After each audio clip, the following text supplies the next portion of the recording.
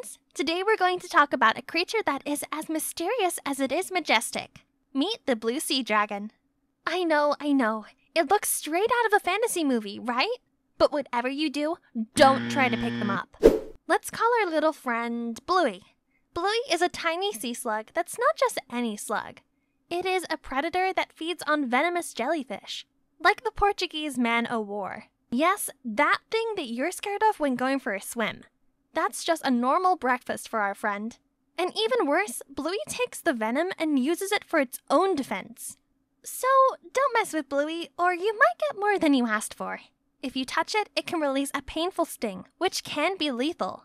The venom also remains active after they die, so don't pick them up. Sea dragons spend most of their lives floating upside down at the surface, being carried by the currents. Their blue color helps them to camouflage in the sea, and the silver side faces down to blend in with the water's bright surface.